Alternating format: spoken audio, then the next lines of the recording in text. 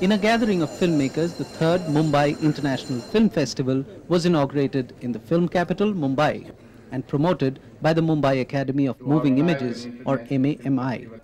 Inaugurating the festival, now a part of the cultural calendar of Mumbai, Kamal Haasan presented a Lifetime Achievement Award to veteran filmmaker GP Sippy.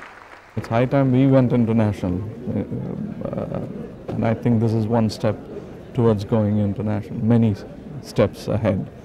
And I'm sure every state will come up with its international festival soon. This is the podium for the Mumbai film industry to express itself completely and totally, and on an international level. This year's festival features a number of outstanding films made in different parts of the world during the last 2 years. The occasion would screen 88 films from 27 countries.